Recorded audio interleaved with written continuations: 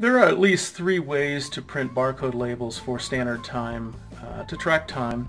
As you know, you can use standard time to start and stop a timer with barcode labels, usually for employee jobs, shop floor, assembly, manufacturing, those sorts of things. You scan a label to start, you scan another label to stop. But you're going to have to print those labels out. And there are at least 3 ways to do that. As I said, the topic of this video is a report that comes in standard time that will print those labels. You can also use Microsoft Word, or there's a little app called Barcode Builder that prints on sticky labels that comes out on Avery labels. So let's go ahead and take a look at this report that you can run in standard time. And when you run this report, you're going to choose a project. And so when you do that, it will print out the project and the label, and then all of the tasks underneath that. So you see the tasks listed here, you see the duration of those tasks, and then you get the labels. So operators can scan the project name, the task name. They will also have to scan their employee name. We've got the stop label at the bottom that will allow them to stop the timer, and then we've got a clear label that would clear the display so that other operators could go in and start scanning.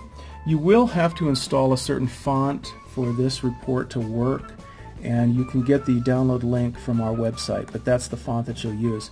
So let's go ahead and switch over to the screen and take a look at how we can generate these labels. I've switched over to standard time to show you how that report got generated. I'm going to go ahead and click on the Project Tasks tab. You see the 6 tabs along the top here. Click on the Project Tasks tab, shows you a list of all of your projects and tasks. You can see the one selected here is the project that came out on that report. You then see the 2 tasks that came out. This is actually a sub-project which is not printed, and you also see the durations for those tasks. Now, before getting into the report, you might consider going over to the File menu and choosing Project Wizard. You can then go through this wizard to create a new project and some tasks that you'll be able to print out. When you do, you'll be able to go to the Tools menu and choose Projects. This is the actual project here, and see a list of all of your projects that are in the system. Of course, the Project Task tab shows the actual tasks. So the report that I was showing is hidden away here. I put it into the Management section of the reports. This is a downloaded report, not a stock report, so you'll have to go to the standard time support people to get that. But just go ahead and click on that, and then click the Projects tab, and then choose the actual project that you're going to print. In this case, it was the H1904 project, and then just go ahead and click OK.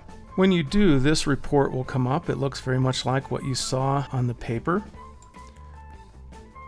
You see the project that I've selected, the label for that.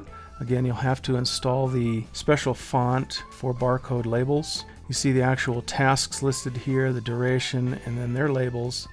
Scroll down, you see the stop label, and then the clear. So you can simply go to the File menu, choose Print, or there's a little button here that you can click on the toolbar, and that will print it out. So that's really all you have to do. These won't print on sticky labels. These simply print on white paper. They're not like the Barcode Builder app that prints on the Avery labels in sequential order. This simply prints them right out on a normal sheet of paper that you can laminate, hand out to the operators, and then they can begin scanning. They'll have to scan their username, scan the project, and then the task, and then the timer will start. Now you can, if you want to get a little adventurous, go into the Design View. You see 2 tabs along the top here.